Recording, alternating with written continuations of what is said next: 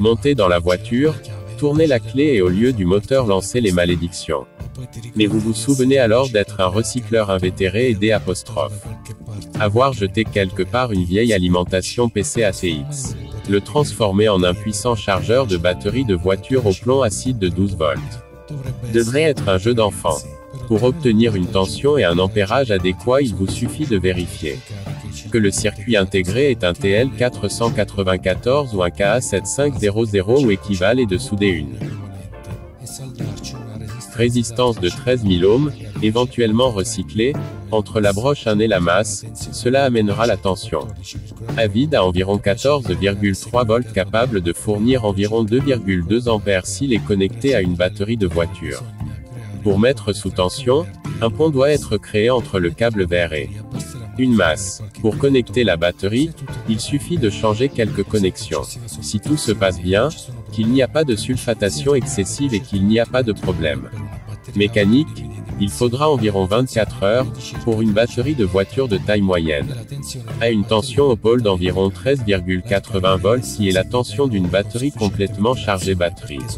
La recharge doit être effectuée dans des lieux suffisamment ventilés car, notamment en phase finale de charge ou lors d'une charge trop rapide, il se produit la dissociation électrolytique de l'eau qui produit de l'hydrogène et de l'oxygène, pouvant créer un mélange explosif, si la concentration de l'hydrogène dans l'air dépasse 4%. Je décline toute responsabilité pour tout dommage aux personnes, aux animaux et aux choses qui pourraient survenir. À ceux qui voudraient imiter la procédure illustrée dans la vidéo qui est uniquement à des fins de divertissement. Après avoir démonté l'alimentation ATX, j'identifie le pin numéro 1 du circuit intégré sur lequel souder la résistance. Je prépare le fil électrique à connecter entre la résistance et la terre. Souder le fil électrique à une masse libre. Je soude la résistance sur la broche 1 du circuit intégré, en faisant attention à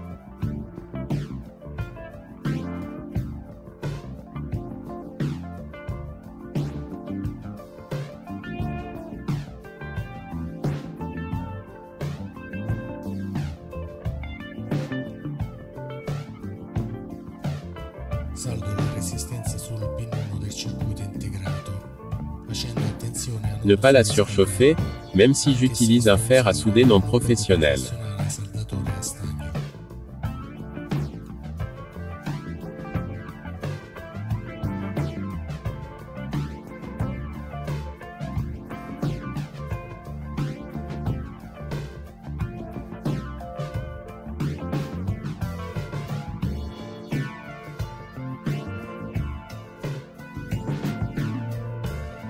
Voici la résistance de 13 000 ohms soudée à la broche numéro 1 de la puce KA7500.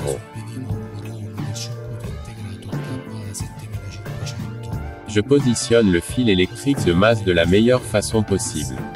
J'équilibre le fil de terre électrique à la résistance qui en substance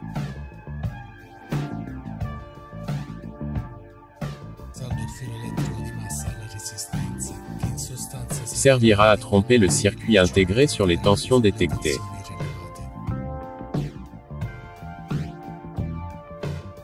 Voici à quoi ressemble le circuit une fois la modification terminée. Je remonte l'alimentation modifiée.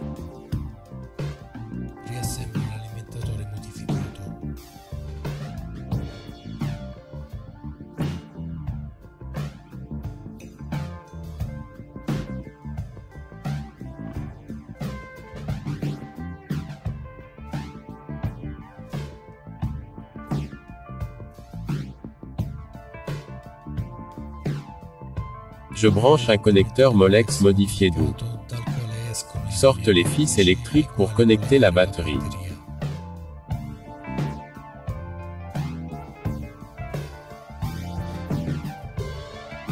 Je fais un petit cavalier entre le contact PSON, généralement vert, et un contact de Mascom, généralement noir.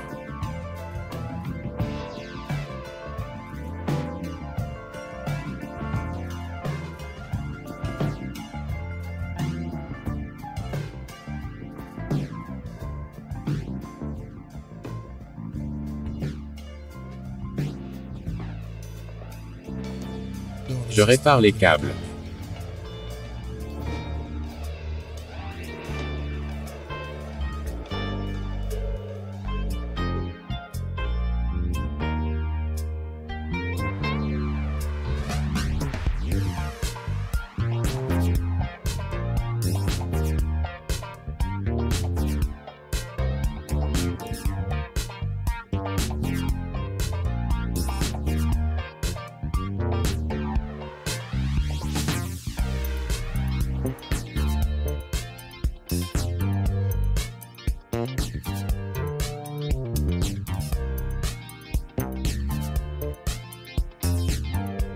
J'allume l'alimentation et vérifie la tension de sortie à vide qui est passée de 12 volts à 14,29 volts qui est la tension optimale pour recharger les batteries au plomb. En mettant une ampoule de voiture de 55 watts en charge. Je vérifie que l'alimentation délivre environ 4,5 ampères. Pour plus de commodité, je connecte la batterie à recharger à l'alimentation modifiée au moyen des câbles de démarrage de la voiture. J'allume l'alimentation et vérifie la tension au pôle de la batterie au début de la charge.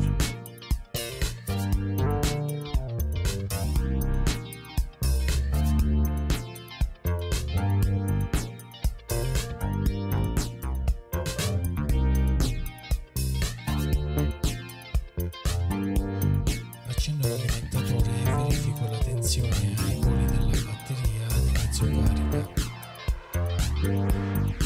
La tension détectée est d'environ 13 volts. La tensione rilevata è di circa 13 volt.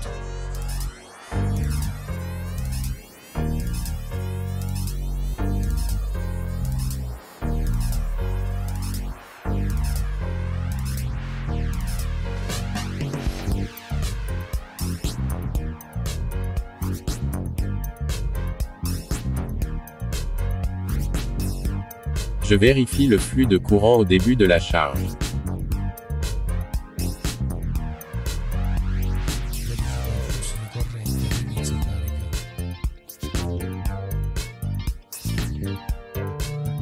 L'alimentation modifiée délivre environ 2,3 ampères au début de la charge. Après 24 heures de recharge, la batterie atteint la tension optimale d'environ 13,80 volts, redevenant complètement chargée et fonctionnelle. Merci d'avoir regardé la vidéo jusqu'à présent. J'espère avoir été utile. Si vous ne l'avez pas déjà fait, commentez, partagez, aimez et abonnez-vous à la chaîne.